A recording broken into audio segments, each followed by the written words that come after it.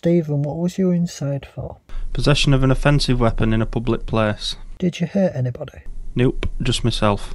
Explain that to me. I've got mental health conditions and my mind sort of goes into these funny do's where I start hurting myself. I'd never hurt anyone else. So you had mental health issues, you went out with an offensive weapon, you got arrested for offensive weapon, is that right? Yeah. Right, so how long did you spend in Armley Gaol? Approximately 6 weeks. Okay, what was your experience in that time? It's horrible.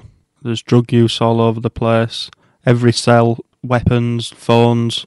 There's always illegal stuff in there. I've seen proper knives. I've seen slingshots which can fire a razor blade and it will cut you.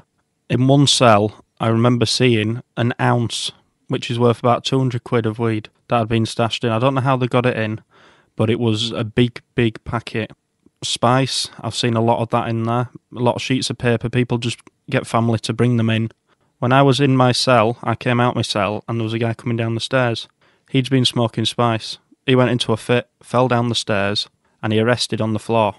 Thankfully, they resuscitated him, but then all they did was put him back in his cell to sleep it off. He should have been taken to hospital and looked after. They didn't do that. On some of the yards, they put netting up, but that doesn't work. They fly over with drones and drop stuff at people's windows. I've seen that happen. They throw something as innocent as a tennis ball filled with something, a mobile phone or some drugs or something, they come flying over. I was in with someone and he had 9 mobile phones that I used to sell out to other people, rent out to other people. I was asleep one night and the next day I spoke to my partner, Oliver. He seemed off and I says, "What's up?" He says, "Oh, you had this photo sent."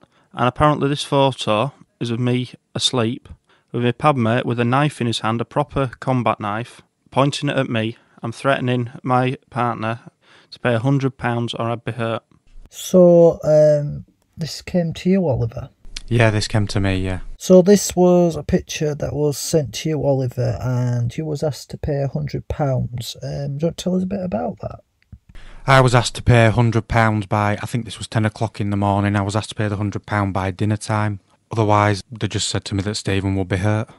In your opinion, Stephen, what do you think of the prison service now? It's on its back. The prison is run by the prisoners. People go in there and they'll come out worse.